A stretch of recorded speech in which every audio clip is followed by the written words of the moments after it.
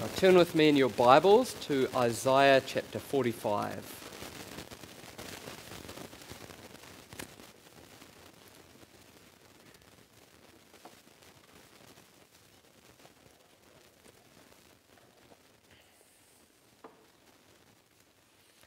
So we'll be reading the first 8 verses, and it's worth noticing that in verse 1 there's a mention of Cyrus, and you might remember that Cyrus was the king or the ruler over the nation of Persia.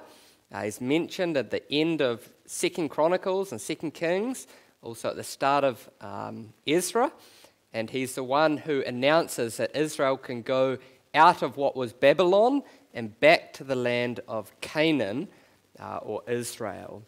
And so this is written about at least 150 years before Cyrus. So starting reading at verse 1. Thus says the Lord to his anointed, to Cyrus, whose right hand I have grasped, to subdue nations before him and to loose the belts of kings, to open doors before him that gates may not be closed. I will go before you and level the exalted places. I will break in pieces the doors of bronze and cut through the bars of iron. I will give you the treasures of darkness and the hoards and secret places, that you may know that it is I, the Lord, the God of Israel, who call you by your name. For the sake of my servant Jacob and Israel, my chosen, I call you by your name, I name you, though you do not know me. I am the Lord, and there is no other. Besides me, there is no God. I equip you, though you do not know me, that people may know from the rising of the sun and from the west that there is none besides me. I am the Lord, and there is no other. I form light and create darkness. I make well-being and create calamity. I am the Lord who does all these things. Shower, O heavens, from above, and let the clouds rain down righteousness. Let the earth open that salvation and righteousness may bear fruit. Let the earth cause them both to sprout. I, the Lord, have created it. And we're now going to read together from the Belgic Confession, Article 13.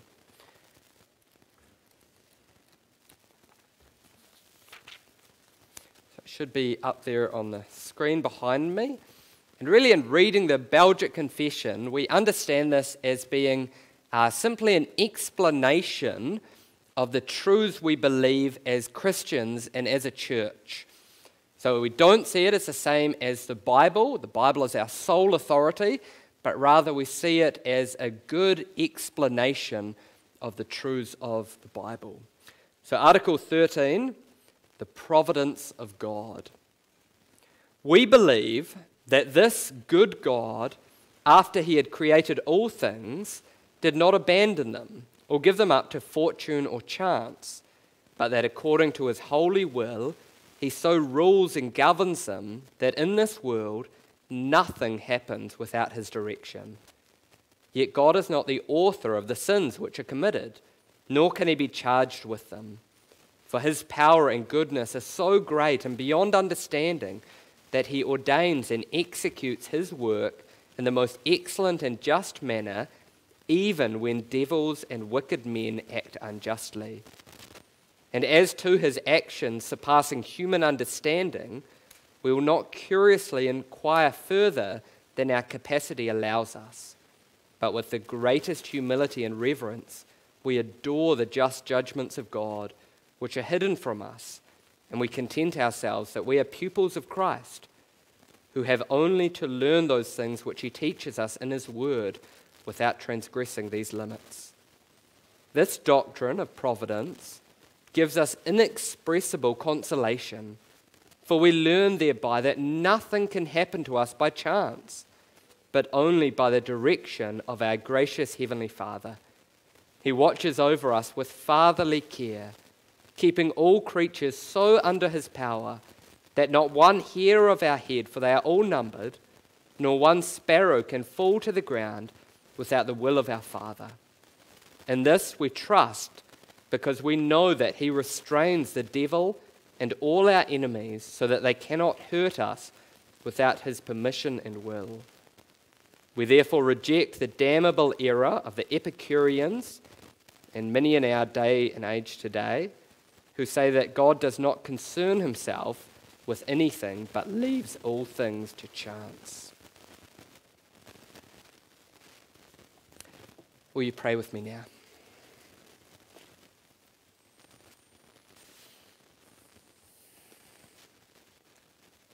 Lord God, we thank you that you are the God of majesty, the God of power, the God of authority, the God who reigns over all things.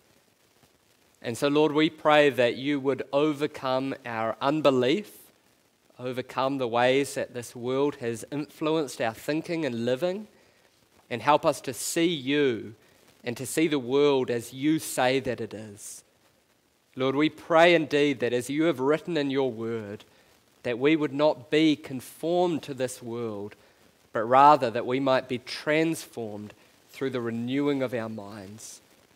Lord, we know that only your Spirit can truly renew our minds.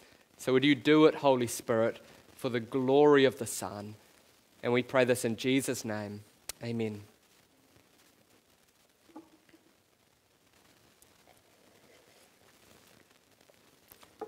Well, this evening, we're going to think together about the truth or the doctrine of providence. And providence, quite simply, is the idea that God rules over all things for the good of his people. It's God's comprehensive sovereignty applied personally to the Christian. It's an incredibly important and precious truth that we live in a personal world that is ruled over by a personal God who is our loving Father. However, it's also a truth which can very understandably raise a host of questions.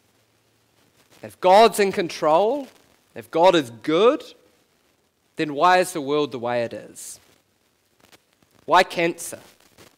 Why wars? Why trafficking and human violence? Why mental illness? Why loneliness? Right, these are real questions that we have, aren't they? Are real philosophical questions, but even more pressingly, are real human, personal questions. That if God governs and rules over all things in love, then why am I still single? Why is my family a mess? Why is my health so poor? How come my children took that path? How come so many have to die in Gaza and in Ukraine? Right, these are real questions, aren't they? Legitimate questions that we feel. So we'll just park that and we'll come back to some of that a little bit later. And really we want to think together on the basis of this passage we've read in Isaiah about the truth of providence. And really, in reading those verses from Isaiah, two things kind of leap out at us. And the first one of those two things is that God's control is absolute. It is absolute. So you might remember that Isaiah was a prophet in Judah in the times of King Uzziah through King Hezekiah. Israel has just gone into exile under Assyria, and Judah is under the shadow of this foreign nation. And Isaiah 40 through 66 are really forward-looking chapters for Israel in their own exile under Babylon to come. So basically, the chapter that we've read here was written long before the exile, but it was written for Israel in the exile. And so the first remarkable thing to notice about this chapter is that Cyrus is explicitly named, even though he won't be on the scene for another 150 odd years. Right? It's remarkable. Now, if archaeology is your thing, then you can look up what's called the Cyrus cylinder, right? A historical artifact that Cyrus wrote at this time.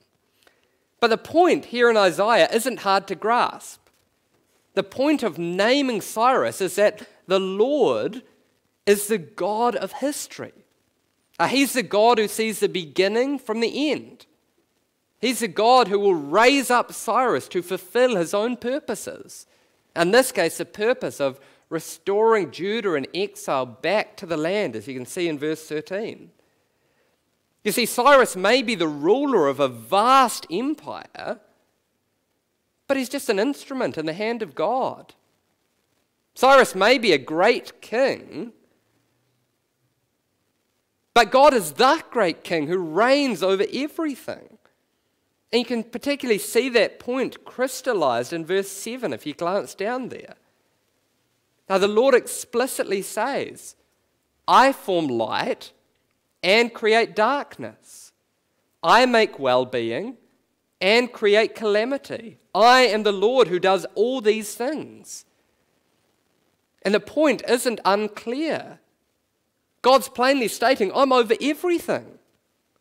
I'm over history, I'm over nations, I'm over creation, I'm over every detail in your life. I'm sovereign over the things that may seem good, I'm sovereign over the things that may not seem good.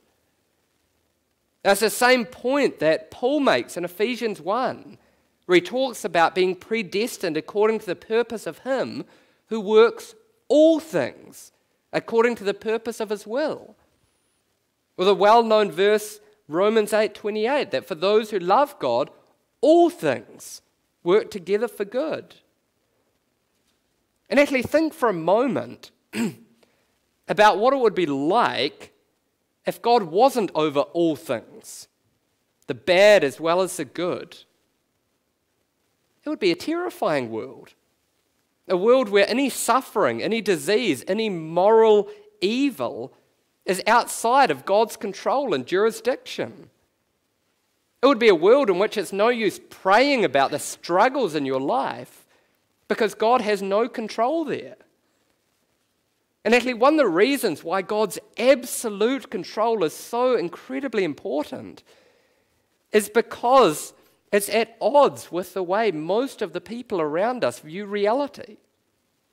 Most people in our world view reality in one of two different ways.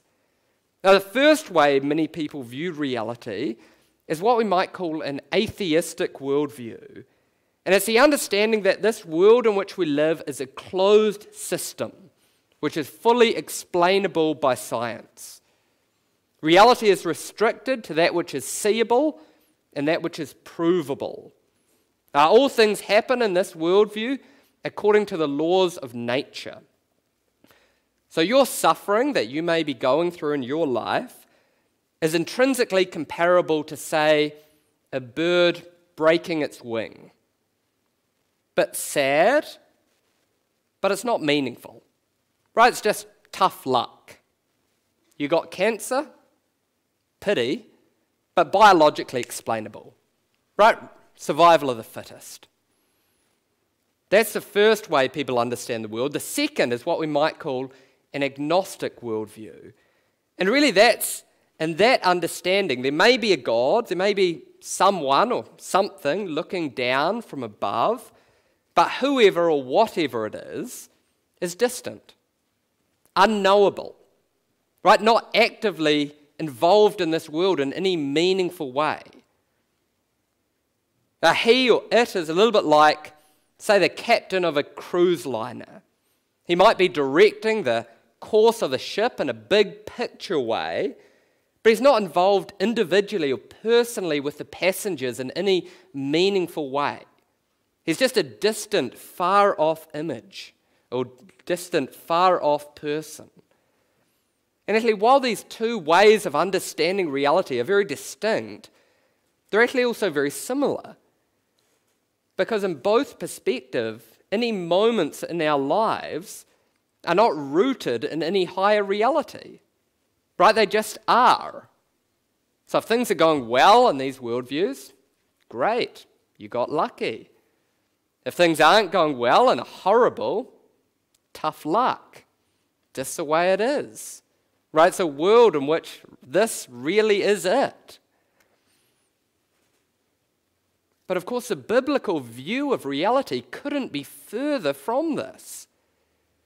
Because God's control is not only absolute, but God's control is personal. And isn't that a wonderful reality? You see, the second thing that we can see in these verses in Isaiah 45 is actually the heart of God, or what drives his control. That his reign is not kind of arbitrary. No, he has clear objectives. And we can see at least two of these objectives in these verses before us. God's working for the glory of his name, and God's working for the good of his people. You can see in these verses that God's working for the glory of his own name. And verse 3, he talks about that Cyrus may know that I, the Lord, that it is I, the Lord, the God of Israel, who call you by name. You can see that in verse 6, that he's working that people may know from the rising of the sun and from the west that there is none beside me. I am the Lord, there is no other. Right, God's working to reveal his own glory and worth so that all people would know him, worship him, and be satisfied in him. But he's also working for the good of his chosen people. You can see that if you glance down at verse 4, where he says, actually, for the sake of my servant Jacob and Israel, my chosen. You see it down in verse 13. That God's reign is not one of a cruel dictator. No, God's reign is that of a loving father who cares deeply about his children. And can you see just how different that view of reality is from that of the atheist or the agnostic? It means that this world is intrinsically personal because it was made by a personal, knowable God. That he is actively involved in the guidance of every atom, every breath of wind, every red blood cell. He orders reality from the biggest political movements to the growth of the smallest blade of grass. And he does it for the good of his people. And so that means actually we don't live in a cold scientific world in which everything is a closed system. We don't live in a world where the spiritual is disconnected and distant from the everyday living. No, we live in a personal world, ruled over by a personal God who is our loving Father. You see, these are totally different types of worlds. One of them bursts with meaning. The other is devoid of meaning. Now, one of them is intimately personal, while the other is coldly impersonal. You see, surely this is the sort of thing that even if it wasn't true, you should want it to be true. Right? Wouldn't you want to live in a world like that? A world where you knew that all things were under the control of your loving Father and would work ultimately for your good. However, it does raise the questions that we mentioned earlier. That if God is in control even of evil, doesn't that make him evil? How can a good God use that which is not good? That which is cruel, inhumane? And of course, to answer comprehensively would take an entire sermon series, but we can briefly say two things. We can briefly say that at least part of the answer is that God overrules wicked intent for good purposes. That such is his power and wisdom that he can bring good out of that which is evil. So you might think of Joseph, right? Joseph's brothers sinned grievously in selling him to slavery, lying to his parents. And yet God works through their evil to accomplish his good purposes, the saving of his people and good to the people of Egypt. Or even more significantly, you might think of the crucifixion of Jesus Christ, right? The single greatest moral evil that's ever happened in this world. Judas intends to make some money. The high priests intend to get rid of a threat. The Romans intend to keep the peace. And God intends to bring salvation to all of his people. Right? Same action, different intents. The second thing that we can always say is, of course, that this is a deep mystery and that it requires profound humility as creatures. Right? A child won't always know nor understand the decisions of his parents. And a creature will not always know nor understand the decisions of his creator. And it's here that actually the Belgic Confession does give us great wisdom.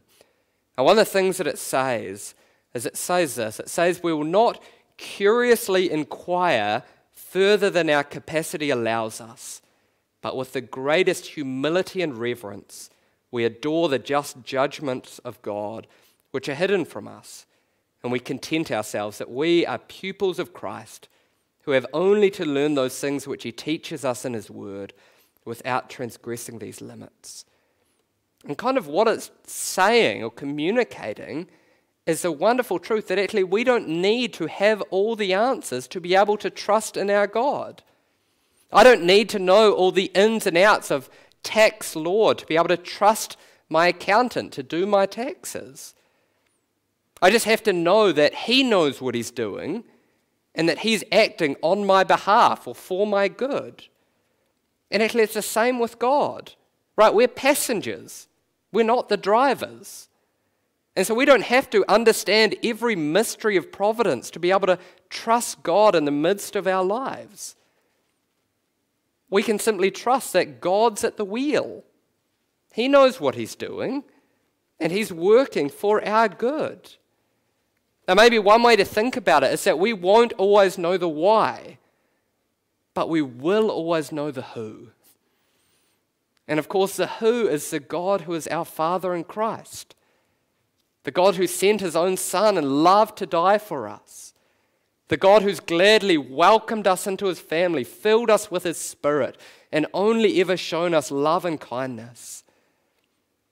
And so this wonderful biblical truth of providence means that actually whatever comes your way in life comes from the hand of your loving Father. It means that there's not one square inch of your life, your circumstances, or this world, which are not firmly under the control of your God. Your life is not like a leaf tossed to and fro by the winds of chance. No, your life is governed by your Father.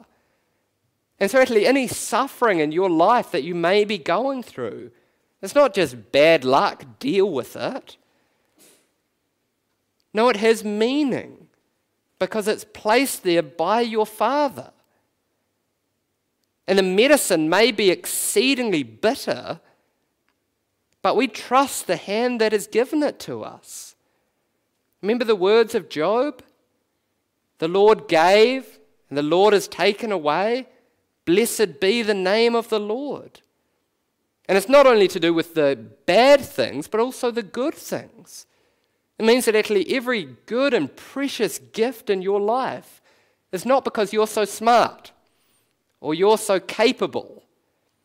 No, it's a personalized gift from your God. And so while providence can seem controversial, it's incredibly precious. Get rid of providence and you get rid of every meaningful aspect of Christian comfort in this life. And so the call to us as God's people is really to believe what you know and to put it into practice. And of course that's hard work, isn't it? It's hard work because of the sin that remains in our own hearts. But it's also hard work because we live in a world which is constantly training us to live as if there was no God. Right, we know that, don't we? That whenever you open the newspaper, whenever you watch a TV show, whenever you read a novel, God's just absent. Right, he's not there. He's not even taken into consideration. Right, sometimes even fellow Christians communicate to us an intrinsically godless view of this world. And so we're often being trained by this world to live and feel and think as if there's no God. And so the challenge here is to remind ourselves of these things.